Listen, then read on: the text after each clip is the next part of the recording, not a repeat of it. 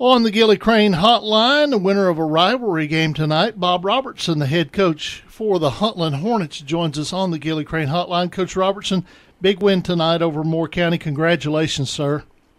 I appreciate it. Thank you.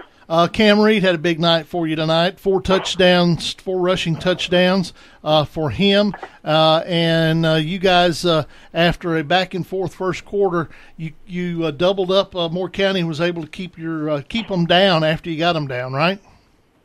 We did.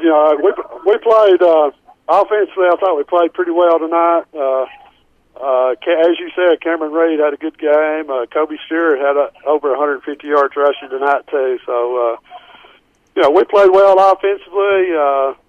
Moore County was really prepared. They played well offensively. We was just fortunate enough to get a couple of stops.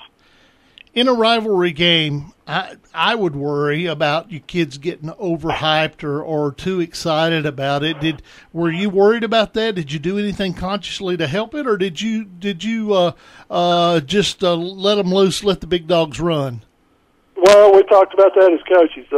When we were warming up, we thought we were a little bit too emotional and all that, and we kind of just told them, right when we come back in the locker room before we went out, that they need to kind of keep their emotions in check and play the game. And, both teams played hard, but, it was a clean ball game.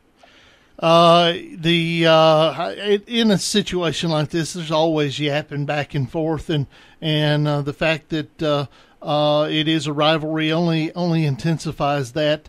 Are you proud of the composure that your kids showed tonight? I'm proud of both teams. I'm proud of Coach Dobbs. Coach Dobbs runs a class program, and we try to do that here too. And I think both teams, were hyped up for the ball game, but I think both teams kept everything in check, and that both teams played hard. We talked about Cam Reed, but it sounds like your defense kind of answered the charge and made some adjustments after that. After the early part of the game, especially in the second half. We did. Our kids played hard the whole game. Their fullback or tailback, whatever they call him, the night kid, he's a load to tackle, and he had a good game tonight. But, again, we were able to get some stops and take the ball and score after that. You go to Frog Bottom next week. You got Cornersville next week. Nobody's had a whole lot of luck shutting down Cornersville.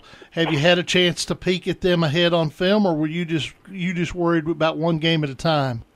We try to go one game at a time, and we know they've got a good ball team. We know they play hard. We know they're well coached. But like I told our kids, when they schedule a game, it's not a win until the game's played. So.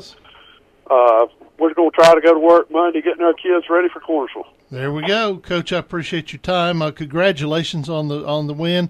I know you got a million people that want to talk to you, so we'll let you go. We hope to talk to you next week. Okay. Hey, I appreciate it. Thanks a bunch. Thank you. That is Bob Robertson, the head coach at Huntland. Good win for their program. They've scuffled, played a lot of young kids the last couple of years. It's paying off.